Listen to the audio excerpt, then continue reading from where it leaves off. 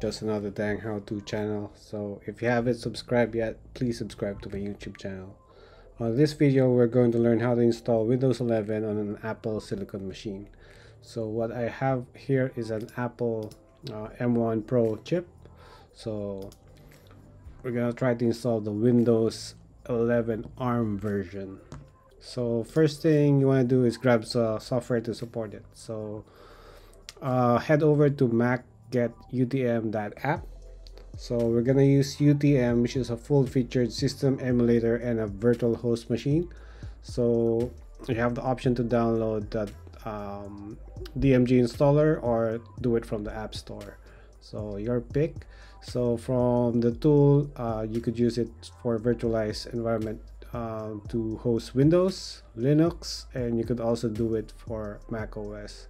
So one thing to note for the UTM is that you cannot run games on it. So one of the questions there is asking if they could run it, but UTM does not currently support the GPU emulation or virtualization. So none of those work. The support for the 3D acceleration like OpenGL and DirectX.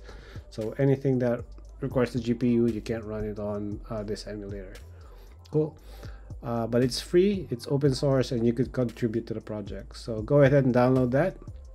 The other piece that you need to download from UTM is this software called Spice. So this Spice allows the virtualized Windows to access the internet. So go ahead and download this as well.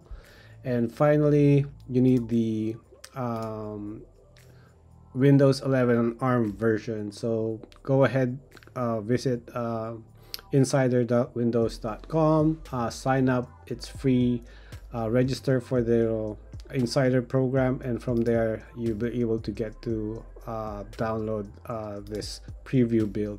So I'll drop all this links in the description below. So technically we need to grab the VHDX file. So I already did the downloaded all those software. I already installed the UTM software.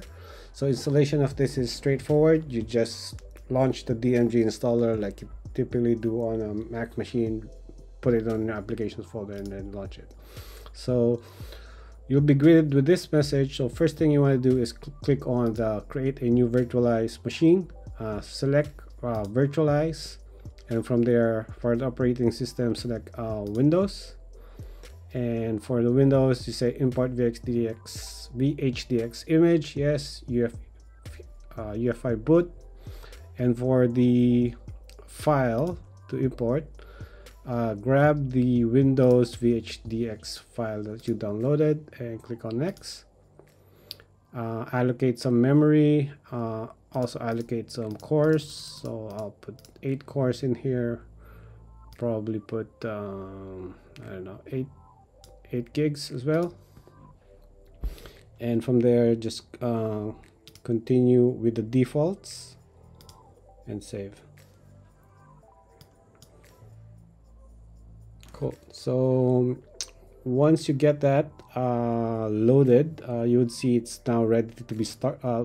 Just click on the play. So before you do that, let's do one thing, which is browse for that Spice image. Go under there, click on browse, and select this Spice image that was also downloaded. So if I go here, so that's the Spice guest tools. So this would allow the machine to connect to the internet. So once that is done, just click on play.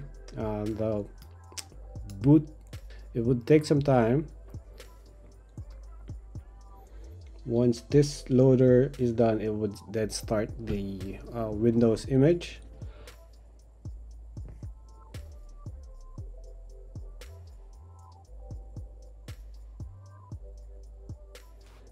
Cool. So this will go to the setup. Sometimes there's a weird behavior with the mouse. As you can see, my mouse doesn't go inside, so I find that weird. So what I do is I just use the tab key on the keyboard. For now I'll just say United States, say yes, skip. So this is the part where a lot of people get stuck. So you don't have the option to skip this command. So what you would do is hit the shift and function key and on your keyboard and hit F10. That should bring out the Windows command prompt, and from here type this command OOBE/bypass/NRO. So when you hit that, that would reboot the installation and skip the prompt for connecting to the internet. It might take some couple of tries, I notice. For that step, it keeps on repeating, but hopefully this time around, let's see what happens. Hope it's a little bit better. Yep, now still doesn't work, so I'll use the keyboard.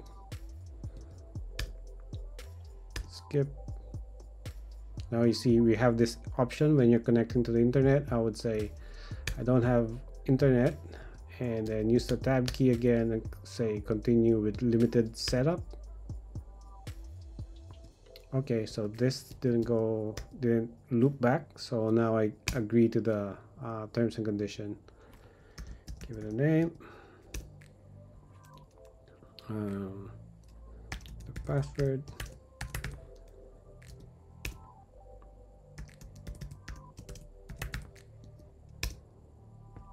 some security questions. I'll just put some dummy security.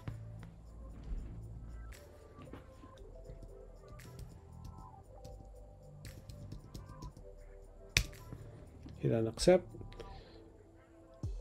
There you go. So it should start loading now.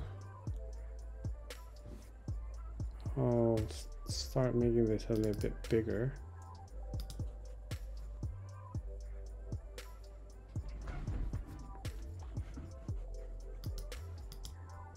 Cool. There you go. And now the mouse is working. So Windows is loaded, but one thing you'll notice is when I click on this, start without that, confirm browsing, it's not connected to the internet, right? So open up the Explorer, go to the D drive, and now the ISO that we loaded should be in there. So let's go ahead and install that. Click yes, next, agree. Cool, it's rescaled itself. Gonna ask to reboot. Go ahead and reboot. Let's make this a little bit bigger. So let me enter my password. Cool, so resolution seems to have fixed itself. Let me open the Edge browser, see if we could connect to the internet. Yep. So internet's now working. And all of this should be familiar to Windows users. Cool. So there you have it. Quick tutorial on how to install Windows 11 on an Apple Silicon machine. So to escape this, simply click on the shutdown. That should shut down and save, and close it out. Cool. So if you like this video, thumbs up. Yeah, if you have some comments, some suggestions, hit them down on the comments below.